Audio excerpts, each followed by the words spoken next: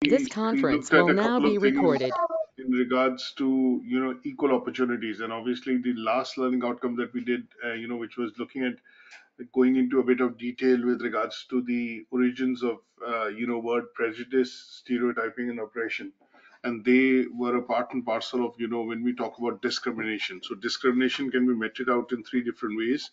and they generally are seen in the form of either oppression. That means you're basically looking at forcing an individual to do something which is against their will, or they're not happy to do that. In the other bit, we were looked at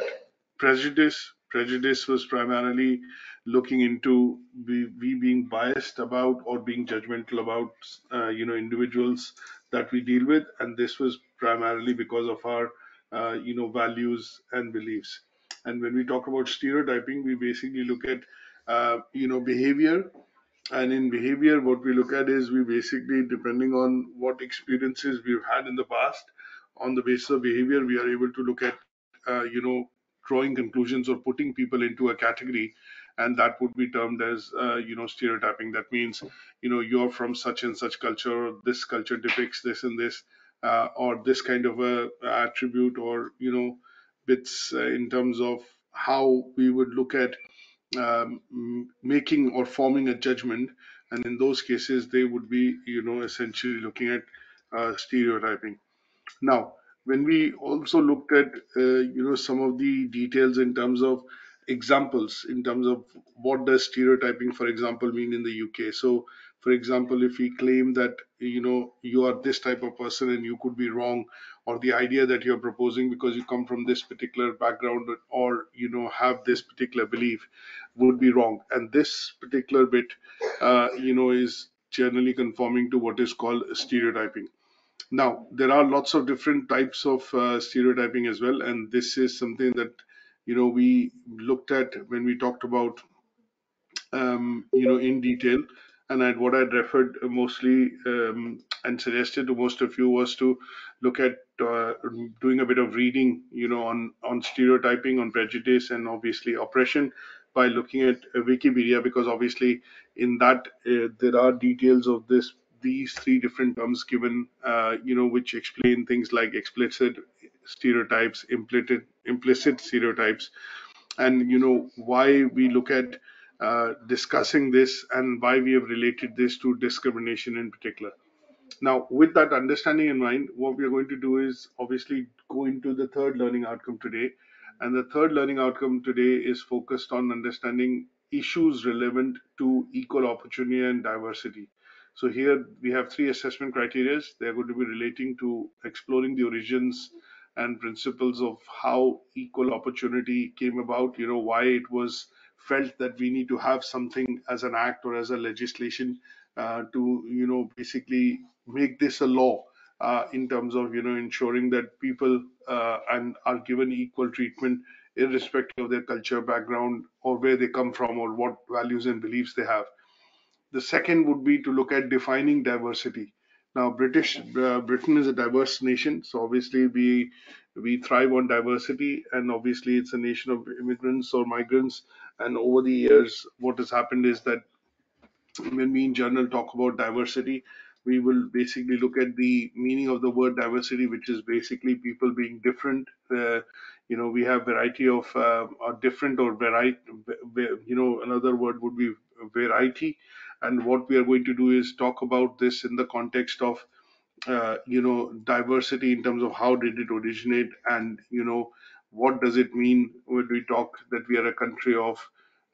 diverse people, diverse cultures, and multiculturalism in general. And this is where we will also slightly relate it to the fact that we've discussed what is called inclusion. That was in the first learning outcome. So another term that we came across when we talk about diversity, which is variety, which is something that we talk about in general within the UK. We will also look at basically the concept of inclusion.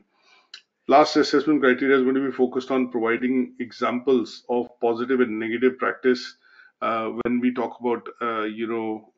equal opportunity or discrimination. And in this case, we will specifically focus on the legislations which have been introduced over the years, and those legislations, how do they help in preventing any sort of discrimination which can be meted out to individuals in different situations, whether it's a job interview, whether it's at work, whether it's primarily, you know, in relation to, say, for example, your place of worship or any other place wherein you feel that this treatment, or the behavior which has been meted out to you essentially conforms to what is called being discriminatory. Now, we will look at discussing some part of this learning outcome with the presentation, and what I'm going to do is share that with you now, so that we are able to discuss each of these assessment criteria in a bit more detail. Now, in general, when I want to talk about learning outcome 3, and look at basically issues around or issues which are relevant to equal opportunity and diversity, what we need to be able to do is talk about this in the context of health and social care, because obviously it's a very detailed topic. But what we want to look at is how do we talk about equality and diversity, primarily in the case of looking at health and social care sector. So in simple terms, if I would put it, equality in health and social care means that we provide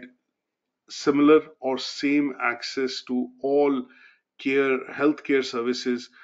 irrespective of taking into account any considerations from where the people come from, what their belief or background is. So this would mean that we do not take into account age, gender, ethnicity, their background, their lifestyle, sexual orientation. We don't look into in terms of previous backgrounds. Obviously, you will look at it from a point of view of previous medical history, but the idea here is to not to say that, okay, I can't treat you, or this treatment cannot be given out because you have a prior condition. No, that will not be taken into account. Disability is not taken into account, and any sort of religion or belief that you have is not taken into account while looking at, obviously ensuring that these care, when I say care and healthcare services, are provided primarily to individuals within the UK and within the health and social care system. So when we use any of these terms as a pretext to differentiate, that would clearly mean that we are discriminating. So if I say that, say for example, if you were running a private practice or you were running a private care home, and there was, say for example, an individual seeking to take admission and obviously become a resident of the care home, but they had underlying conditions, then if you are refusing the patient, or the resident, in terms of not taking them on the basis of, for example, they having certain types of illness,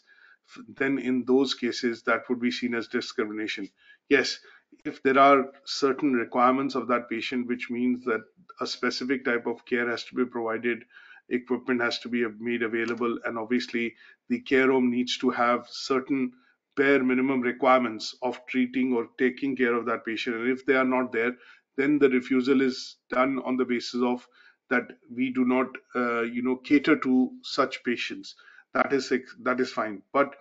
in general, if you have patients with similar conditions in the care home, and then you refuse somebody who's probably over the age of 90, and you envisage that there would be more precaution and more care required to be done, which might not be beneficial, and you refuse it on those grounds, because of making their illness a pretext, then that would be termed as discrimination. Another example of this would be that if, for example, your care home advertises as a which provides care, just taking to the example of care home, and it advertises that we provide 5-star accommodation facilities for residents, which include sauna, pool, gym, things like that, and that has a certain amount of fees. Now in those cases, if you are the only care home in that area, and then say for example, if there are residents which approach that we would want to take up residency in the care home for the purposes of care being provided, if they are refused on the basis of their social background, which is in terms of non-affordability, then that would be termed as again discrimination. So there are policies and procedures in place wherein, if you are coming from a slightly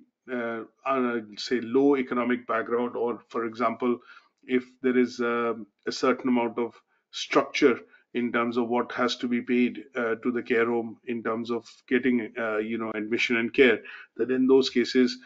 sometimes the local authorities and councils will prop up the budget, so the individual will pay some part of it and some part of it will come from the local council, but that would mean that there is no discrimination or no general refusal done on admission on the basis of your social income or your background in terms of social strata within the society. So when we talk about in general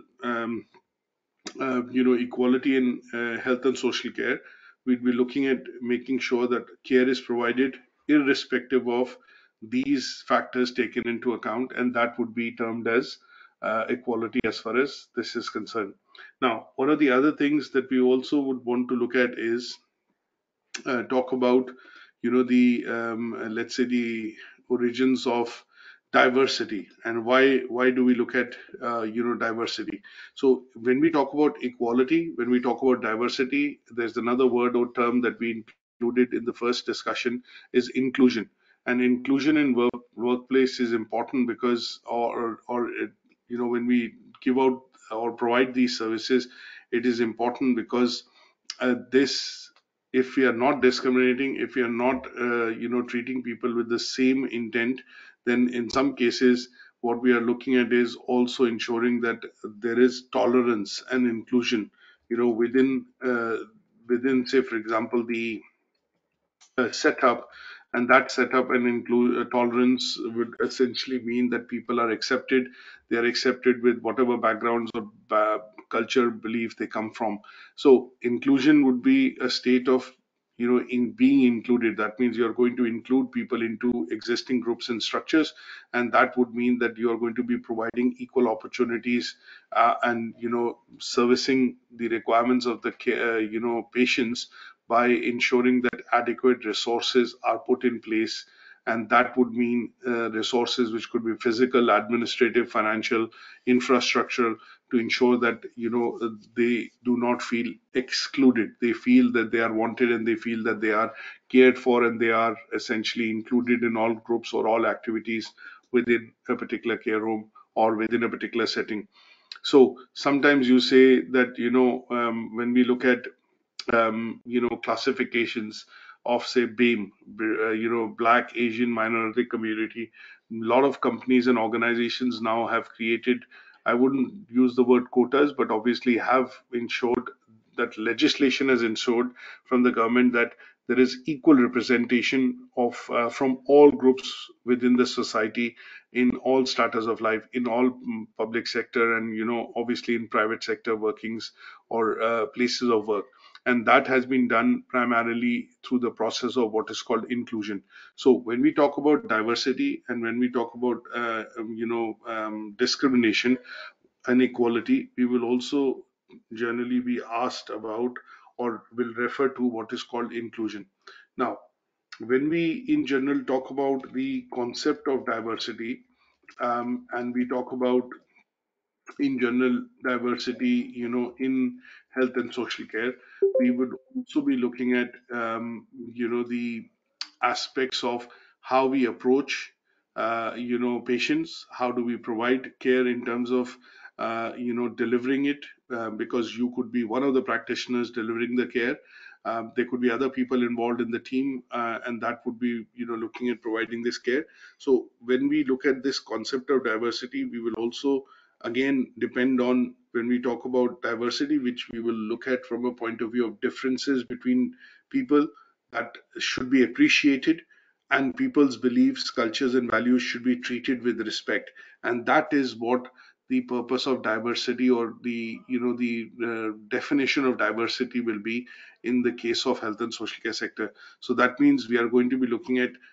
appreciating people from where they come from, their beliefs, their values, and culture, and we are going to be treating them with equality and also with respect. And that essentially would turn out to be what is the concept of diversity in healthcare. Now, on a broader term, if I go into a bit more detail and we look at, why this is the case, we would be looking at the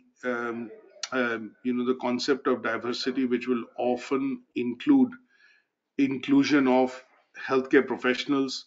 trainers, educators, researchers, patients, which are coming from varied background or culture and belief or various socio-economic status, irrespective of where they come from in terms of what language they speak or essentially what region they come from, but they will all be given similar care when it comes to looking at equality in terms of you won't be able to differentiate. So in the UK,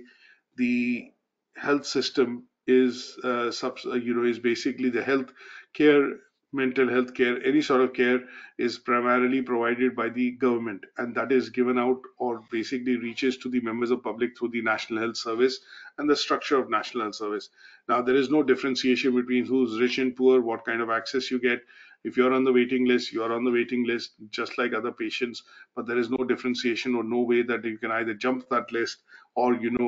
be given preference. But in that would be followed through the code, which is code of practice, which has been laid down, and all members of public within the UK would get the same amount or same type of service, which is primarily given as per the terms and conditions or as per the code of practice defined in the NHS Constitution, in terms of the NHS Act of 2010. Now, when we would look at why this is important, because we, as a diverse nation, wherein the healthcare is subsidized and obviously provided by the government, here the diversity in health ensures that individuals from all backgrounds, beliefs, ethnicities, and their beliefs and culture would get the same amount of or same type of care, irrespective of all these factors that we are discussing in terms of background, belief, ethnicity, perspectives from in terms of social economic status. They will all be given the same kind of care when they come in to receive care as a patient within the National Health Service. Now, when we look at, say, for example, when we look at obviously the concept in general about the diversity in health and social care, we are also going to be looking into understanding how this as a journey in terms of diversity has come about. Why this is now is widely accepted, and as an organization or as a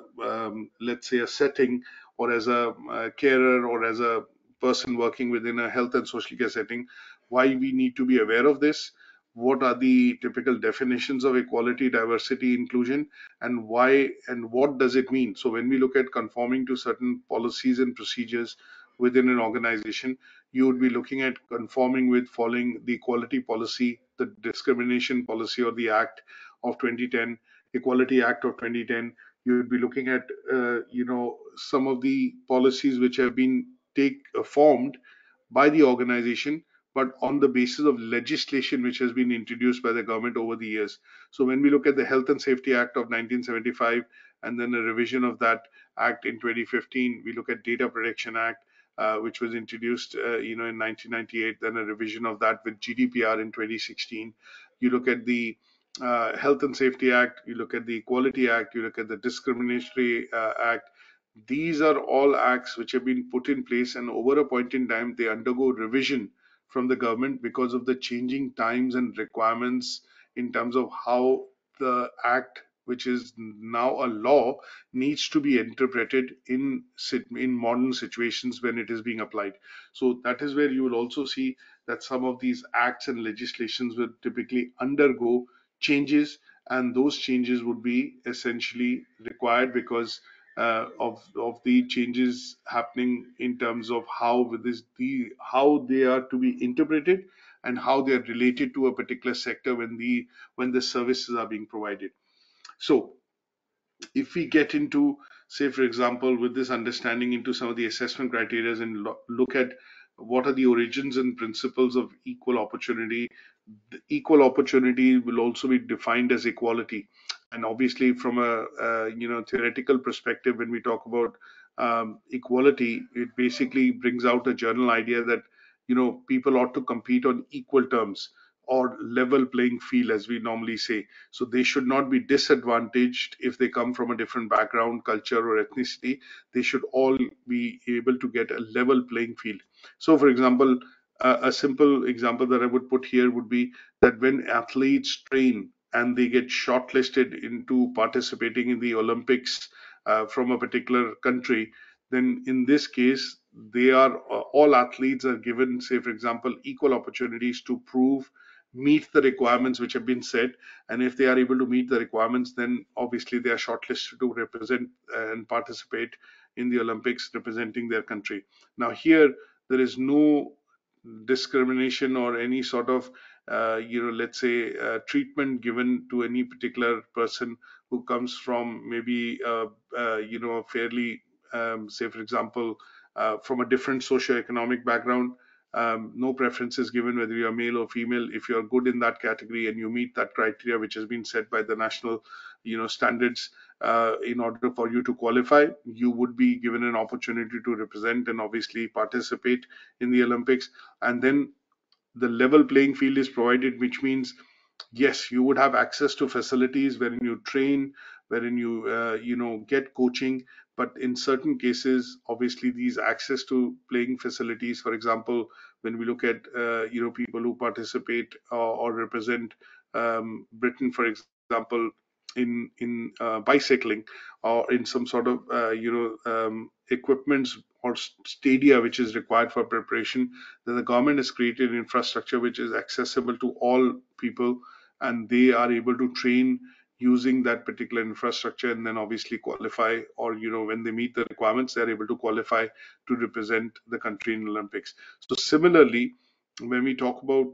just from a concept of equal opportunity or equality, here we are going to be looking at that under the umbrella of diversity, people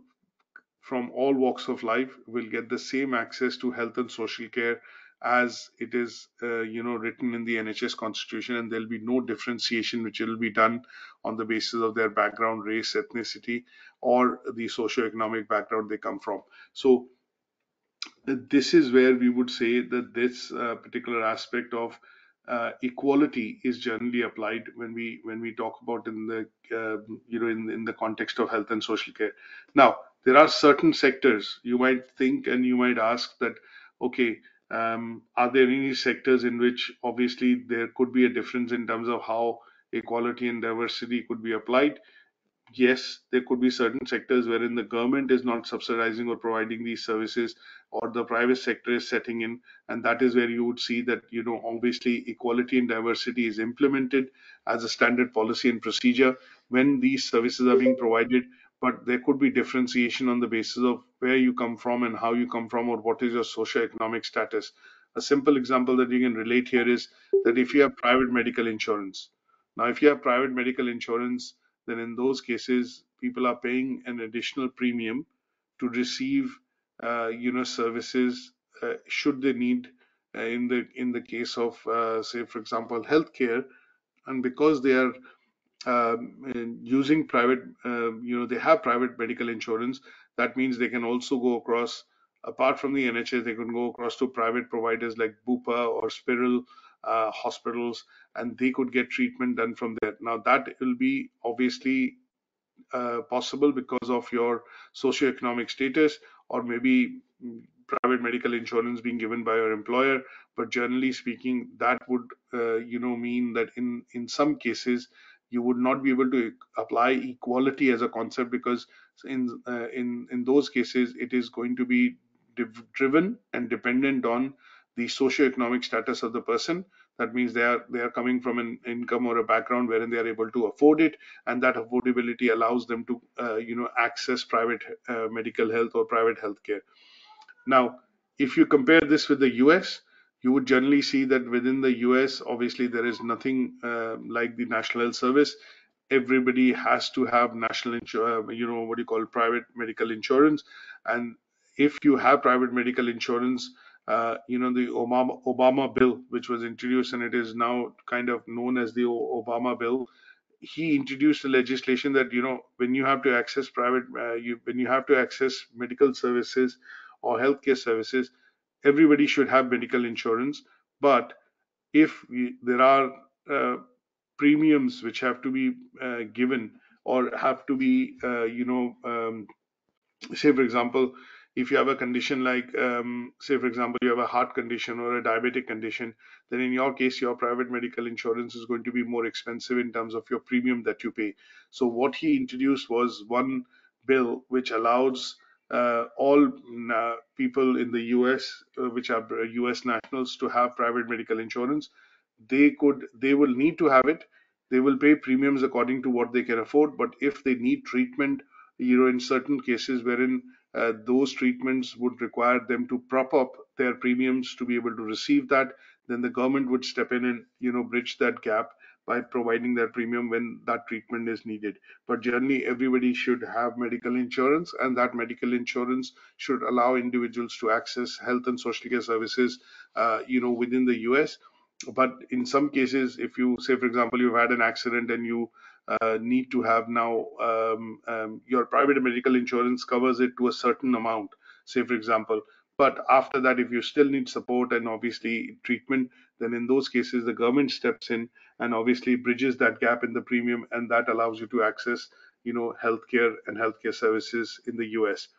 So a very different system, but there also what he has introduced along, because of the Obama bill, is that he's introduced equality in terms of being people being, or US citizens being able to access healthcare irrespective of their socio-economic background and their income or their status. And that has been a significant change which was introduced in 2008 in the US. Otherwise, people who did not have the affordability or the means to be able to get treatment, could not get it. And obviously, in those cases, they could have been, there were fatalities, and obviously that created an inequality in their healthcare system. So this bit of introducing that premiums will be bridged, or premiums will be compensated or topped up, as I would put it, by the government in certain cases when people cannot afford the treatment, is the signature Obama bill that he introduced in his presidency. But fortunately for us in the UK, obviously the health and social care services are provided through the NHS. They are all, obviously under the purview of the government, and that means irrespective of our background, religion, caste, culture, where we come from, or whether we have, social economic status, that has got nothing to do, because the government provides the national health, the services within the health and social care sector. They are provided through the National Health Service, and they are provided, or people have access to it in the same, all people have access to it without any, discrimination, or without any factors being brought in for the purposes of, comparison. Now, what we will also look at is understand, say, for example, when I talk about equality in general, what we would want to do is understand, what is this provision. So when we talk about equality in terms of health and social care provision, a lot of us know that when we look at medication, or for example, if we need medical treatment, if you're a child, or if you have children who are under the age of 16, there is no prescription fees also required to be paid. Or if you're over the age of 60, then you don't need to pay any prescription fees. Now these are standards, or rules and regulations which the government has introduced. They might slightly vary across the four nations: England, Scotland, Wales, and Northern Ireland. But generally speaking, in Scotland, there are no prescription fees because the population is about 5.5 million. But when we look at England and Wales, there is a certain amount of prescription fees that you need to pay to be able to access medicine. But if you're under the age of 16 or over the age of 60 or 65, then in those cases, you would generally see that you do not even pay any sort of prescription fees when you get a prescription from your GP. Now, this is implementation of equality because of legislation which has been passed by the government, or the act or legislation which has been introduced by the government. So when you are pregnant, or for example, in certain cases, when you have certain conditions, then also you're not required to pay, for example, prescription fees. If you are on benefits, or you are under the, say, for example, the universal credit system, in some cases, there are categories. If you have ever seen on your prescription, when you turn it around, when you take it to the pharmacy, normally the pharmacist or the one of the persons in the pharmacy would ask you to sign the prescription. And in some cases, if you're not looking at paying the prescription fees, that you're working in the army, you're a person who's serving in the army or armed forces, if you're pregnant, if you're a student, or if you are, for example, under the age of 16, you are over the age of 65, and there are one or two other categories in terms of if you're on benefits or receiving job seekers allowance, then you are not required to pay the subscription fees, which is required to get medication. So this is a simple example of how provision of health and healthcare services is done in the UK, and this is predominantly possible because of the equality legislation and the rules which have been introduced by the government as far as UK is concerned. Now, when we also talk about how do we promote as a workplace, what we also need to know is how do we promote the equality and diversity policy at a workplace. Now, what you will generally see is that most organizations need to have an equality and diversity policy. Now, in our case, as a educational institution, I don't know how many of you have gone into the website and obviously seen. We are also required, as an institution, to have what is called an equality and diversity policy. So let me just quickly show that to you.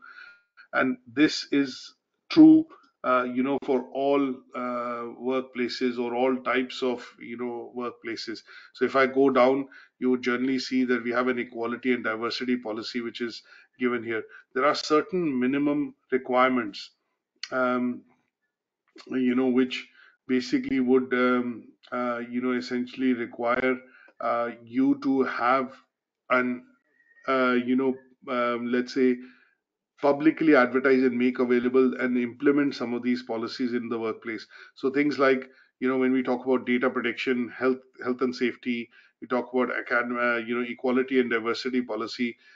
in terms of reasonable adjustments and special considerations. These are basic policies that have to be put into place because we are trying to implement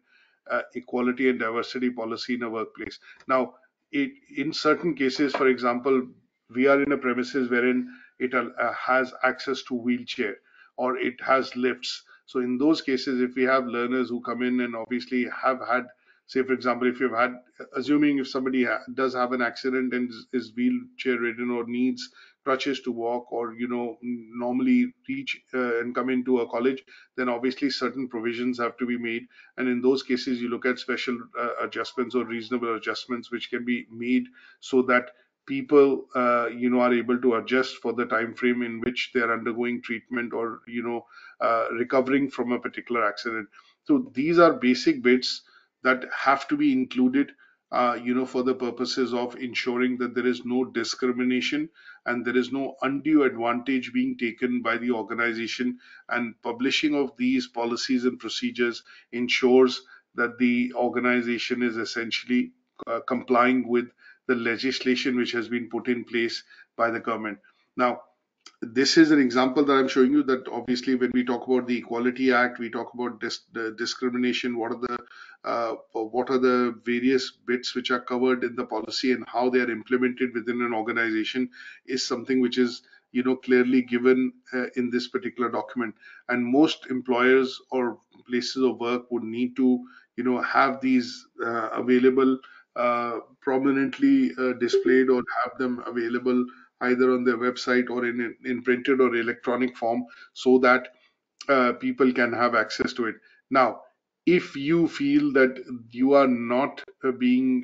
you feel you're not being treated equally or fairly, then in these cases, people have the ability to be able to use these policy documents to look at making a complaint or lodging a complaint, and it explains what kind of, incidences can be treated as, discrimination or as can be treated as that they have not been given a fair chance, or obviously have the treatment meted out has not been fair. And in those cases, you can also go in and appeal, against how, and why this, why is that you feel that this has not been done, and you can appeal for it, and the organization is then required by law to undertake an inquiry, and in those inquiry the findings of that inquiry puts things across in black and white. So as you can see, it's quite a detailed policy which covers a lot of aspects of things which are related to equality and diversity. So it could be in training and development, it could be in recruitment, it could be in the environment, it could be in the support services which the college provides. Like for example, if I say, if there is preferential treatment given to a particular student, but the others are not getting that treatment, which could be termed as unfair support services. It could be grading, for example, in the assignments. You might be a favorite of the teacher and might get good grades, but somebody else who has put in the equal or same amount of work but has not been given the same grading could represent, and that would be a part and parcel of equality, but start under the academic policy or misconduct. You would be looking at recruitment and selection, and that would be covered under that aspect. And when we look at participation and obviously access to facilities within a particular workplace, they would also be covered under the aspect of equality policy. So a lot of when we talk in general about equality, you would be looking at a lot of things are essentially taken into account to ensure that there is no discrimination, difference in terms of treatment meted out to individuals, which will essentially be giving them or affecting them in terms of the services that they are receiving from a particular workplace. And this context in terms of health and social care would be again related to, in general, the care being provided to an individual or a patient, and there is where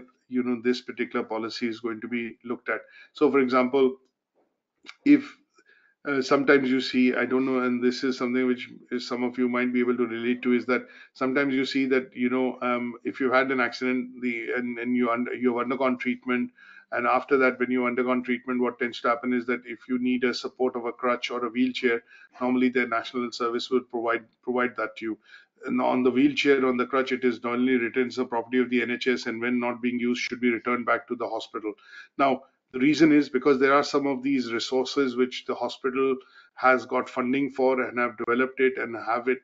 depending on the number of patients they receive and provide these services. Sometimes some of these resources need to be, after you've gotten better or you've come out of that particular situation and you've been able to use those services, sometimes it is recommended that these instruments, equipments are then returned back, because they then can be put to use after a bit of maybe wear and tear and refurbishment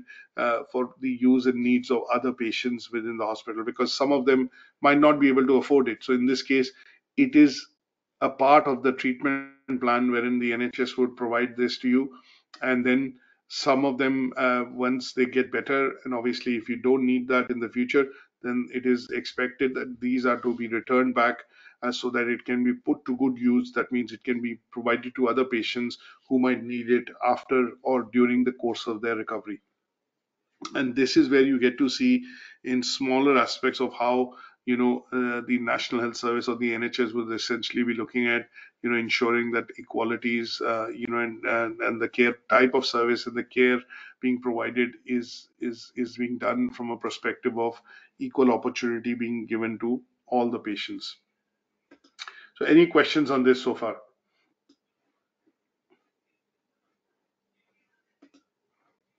Okay, now when we look at the concept of diversity, here we would need to understand why this came about and what does it mean. So again, going back to one or two things that we talk about in terms of diversity. Diversity for us means that we are recognizing and taking into account everything that makes us unique as an individual. Now we also would look at diversity. When we talk about this in general, we would also look at that in the UK there is a diversity law which is an act which has been put into which is something which most organizations need to have and implement, and this is required by law. So that means inclusion, and diversity is something which all organizations would need to have and promote, and this is protected by law. Now, when we look at different backgrounds, the way we live, the say for example, the personalities we have, or the I would put it this way, for example,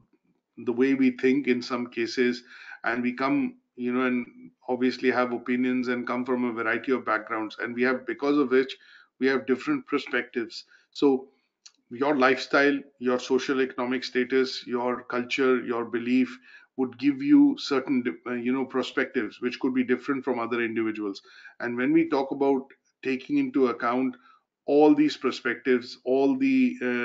aspects of how an individual is different, one is different from the other, and we take them into account from a positive aspect of it, and treat it as equal across when we are discussing, or when we are taking into account this for a particular situation, would be the concept of diversity and how we apply diversity as far as journal within the society is concerned. So this concept of diversity allows us to look at things from different angle, but at the same time it allows us to make an impact, because every individual is different, and when they deal, when they discuss, when they do their roles and responsibilities, they are going to have a different kind of an impact in terms of what they are doing in various communities, or in terms of various organizations, and this being taken into account to ensure that no discrimination is being vetted out, would be essentially the concept of diversity. Now, there is say for example, a particular let's say handout which I have got,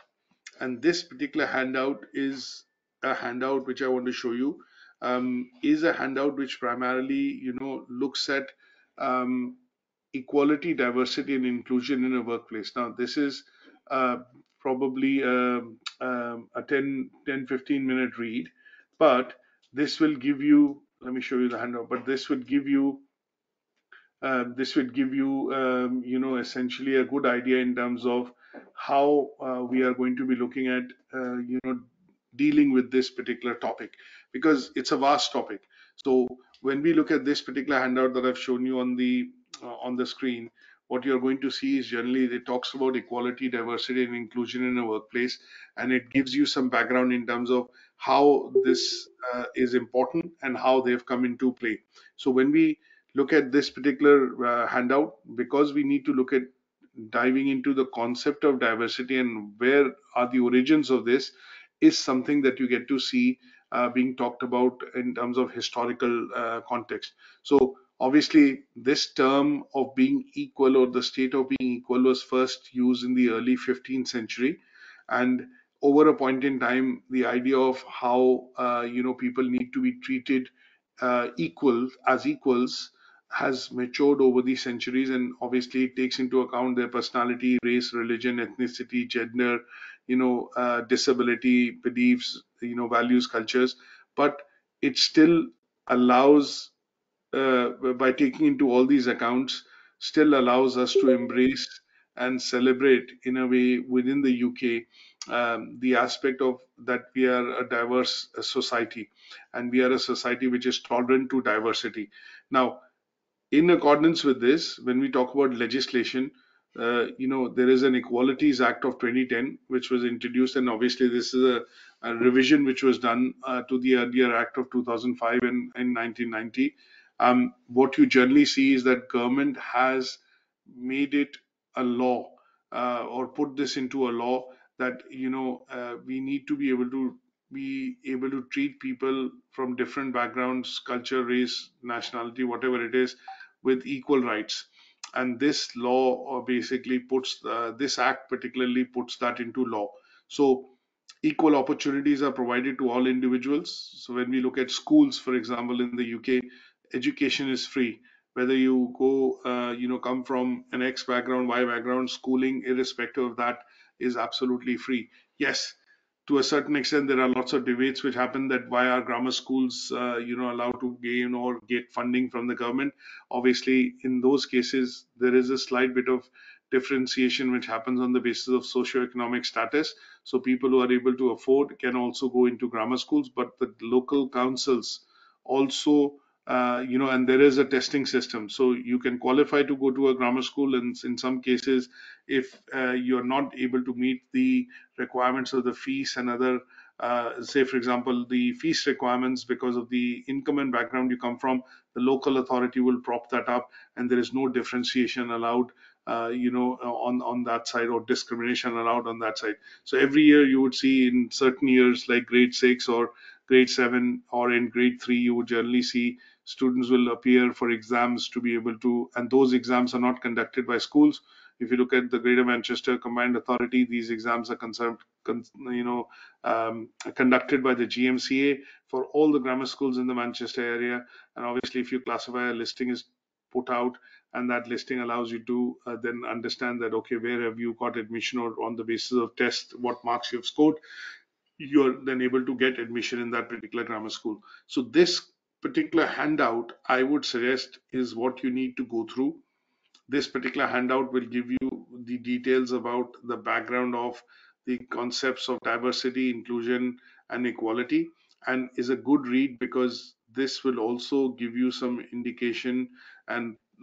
background into the various acts which are related to the Equality Act of 2010, and directly or indirectly, things like anti-fraud policy, anti-bribery policy, discrimination policy that you get to see, safeguarding policy that you see, in different organizations, are all different forms of connotation of how diversity is applied, within a particular context of, a workplace. And this would also be useful for you to generally increase your knowledge about the three important terms which are referred to time and again in this unit, and they tend to be equality, diversity, and inclusion. So my suggestion would be, this particular handout is on Moodle, and I would suggest that you read this particular handout because this will give you this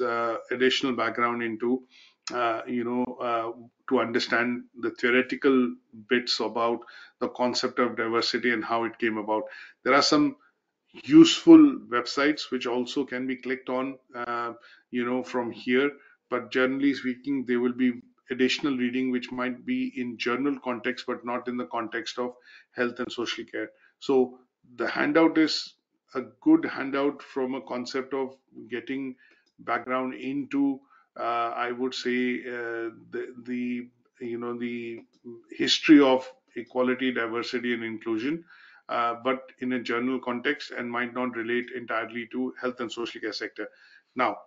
once you have read this, what I've done now in the few slides, in 2 slides, is I have contextualized this in the context of health and social care. So when we look at the concept of diversity, what we are looking at is exploring the different characteristics of how diversity is applied within the society. And when we look at diversity within the society, we will look at certain aspects of quantifying it by talking about interests, beliefs, age, lifestyle, personal characteristics, and cultural identities. And this is where I've put in an example to classify it to the context of health and social care, and how, as a practitioner, we would essentially be applying the concept of diversity when we provide services to various patients while working within the sector. So if we look at, for example, one of the things like beliefs. Now here, sometimes you would see certain people have physical symbols of a belief. For example, in the case of Christians, we have the cross. In the case of Muslims, for example, they would be looking at so for example, we look at churches, we look at mosques, we look at synagogues, we look at temples, we look at gurdwaras. So obviously these are all beliefs wherein they are to be included in terms of society. So you can't restrict that, you can't build the mosque, or you can't build another church, or build a temple. So in this case, the concept of diversity, because there are people coming and living in the UK from diverse backgrounds, they are free to practice their beliefs and their cultures, and accordingly practice them or worship them. Then in those cases, those beliefs are taken into account, and different places would of worship are allowed to be made or constructed, and that is where you would look at in some cases, diversity being applied. Now, if I look at this in the context of health and social care, sometimes you would see ministers of religion are allowed to visit patients who are receiving, say, end of life care or are receiving critical care or may not survive. You would generally see, attendance or in general, places of worship being created in various hospitals, in certain locations, even in Universal Square. We on the ground floor we have a place wherein most people who believe in Islam and have to do prayers 4 or 5 times a day can actually go in and obviously use that room, which is called the prayer room. So in health and social care, when we look at ministers of religion getting access to patients during certain conditions like end of care, which is being provided, or if they have a wish, or if they want to look at obviously seeing somebody, then in those cases you would take into account their beliefs and necessary let's say steps would be taken to ensure that that wish or that need can be fulfilled. Another example that I would give you is when we look at lifestyles. So, for example, sometimes you would see people wear a headscarf. So, in certain religions, if it is considered a part of their identity, sometimes when you're dealing with them as carers or as practitioners, what you would generally do is if you need to get access, or for example, in some cases, you need that to be removed or, taken out for the purposes of, say, providing medication or providing care, then obviously with the cultural beliefs and requirements, tolerances in mind, what we ask them politely to do is, can I touch this, or can I ask you to remove it? And that is where you're looking at being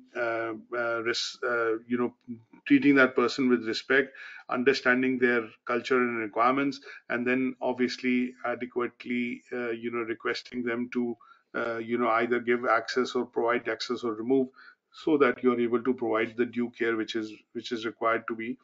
delivered. And that would be taking into account some of the cultural identities or personal characteristics of the individual. And this is where we see that diversity is used, or training is done with the staff within the health and social care setting on a regular basis, for them to be able to understand and accept some of these diversities, so that care then can be meted out or given out, meeting those requirements of the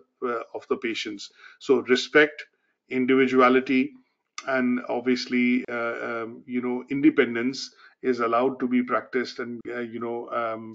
information relating to this is provided through staff trainings, and that allows people working within this sector, which is practitioners, nurses, carers, healthcare assistants, doctors, medics, to be able to practice the concept of diversity when they are giving out, or when they are doling essentially, I would say, providing these services to the patients. Any questions on this? Okay. Last but not the least, the last assessment criteria talks about,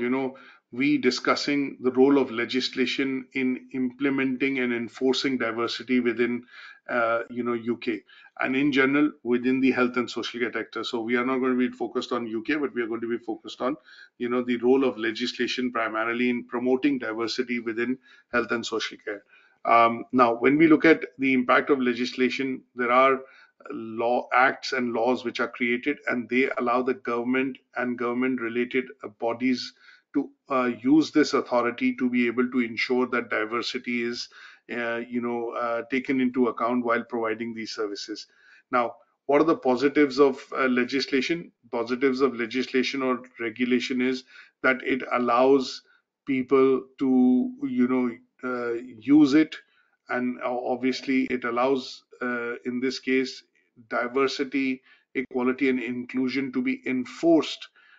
in all places wherein it needs to be done by using this legislation which has been introduced by the government. Now, to a certain extent, it also has been proven by research and studies that it also leads to what is called low staff turnover. That means if you have this legislation implemented within the organization, you would generally see people would be feeling safe and secure. that they would be treated equally. And then in those cases, what you generally see is that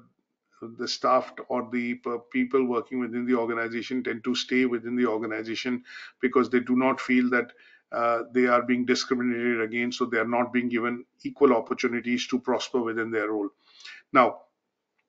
there are lots of advantages in general about legislation, and that is why they've been put into place by the government, and that is where their role is to enforce the principles of equality and diversity in any sort of workplace.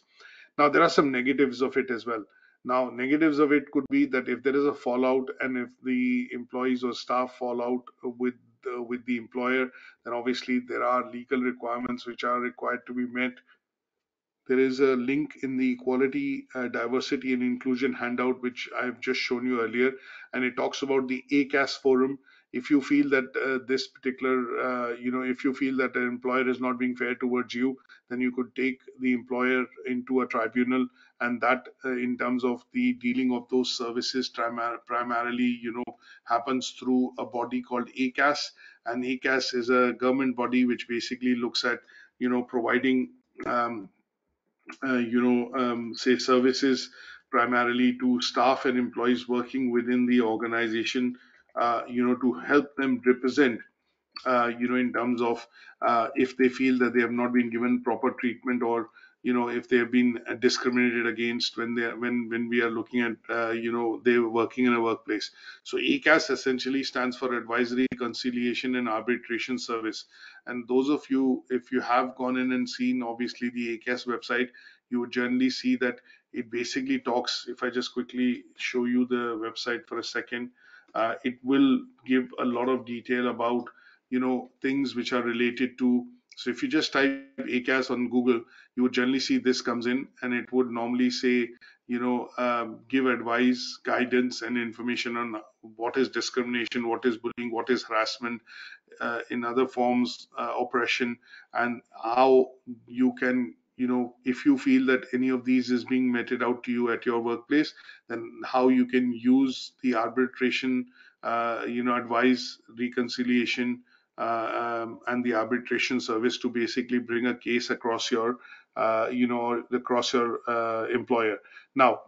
that is where it meant that the negatives of legislation in this case could be that it could lead to legal cost and ramblings, and this could lead to useful hours being wasted when legal action is initiated. And in those cases, it is important for employers to ensure that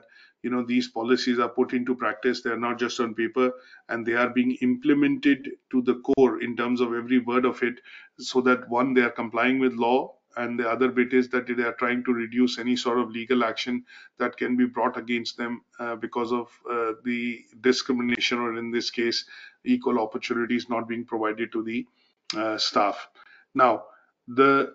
role of legislation is what we need to understand. Now, there are these 5 different acts that we need to be aware of from a health and social care perspective. Obviously, there are lots of them, but generally speaking, these are the ones that we need to be aware of. And that is where I would suggest that when we talk about the role of legislation, these particular acts in general would inform you that how they are, say for example, why they were created, and obviously how they are enacted within an organization. Now, because this task talks about the role of legislation, what I would want you to do is basically use these acts and then do a bit of research at your end to find out, what these acts are and how and what they prescribe in terms of, looking at equality and providing equal opportunity. So here, my suggestion would be, for example, I would want you to go in and do a bit of research, although there is a handout which I will provide, which has all these acts as a Word document, which is going to be on Moodle, because I have that document. But what I would want you to do is go in and do a bit of quick search, like I'm going to show you now,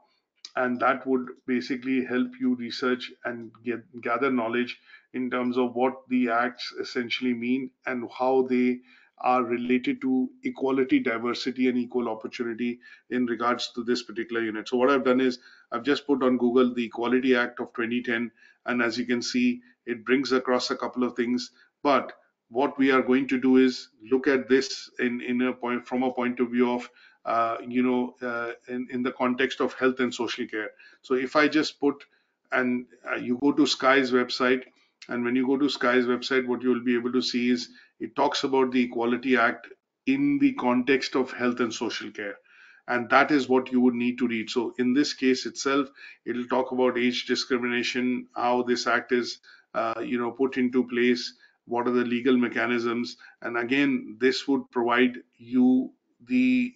this particular site. If I just put it on, I shouldn't have shown it to you, but if I put it on the slide, would basically cover all the acts that we would want to understand from a perspective of how they are relevant to the health and social care sector. So you pretty much would be able to get every sort of information from here. This is what I would want you to read and understand and do a bit of research, so that you are aware that what is a Gender Recognition Act, what is an Equality Act, what is the Equality Act of 2010 when it was updated, what is the Human Rights Act, and how they are related to this particular unit of equality, diversity, or equal opportunity and diversity with regards to this particular unit. Now here the assignment when we discuss next week, or when we do it on Friday in the class, would be essentially to look at getting into details, because when it will ask you about this task and criteria, that what is the role of legislation, you will have to pick out one or two of these acts and talk about them by giving an example of how they are implemented within a health and social care setting. So that is where your research that you do now would be helpful for you to get into, and useful for you at a later stage when we do the discussion on assignment.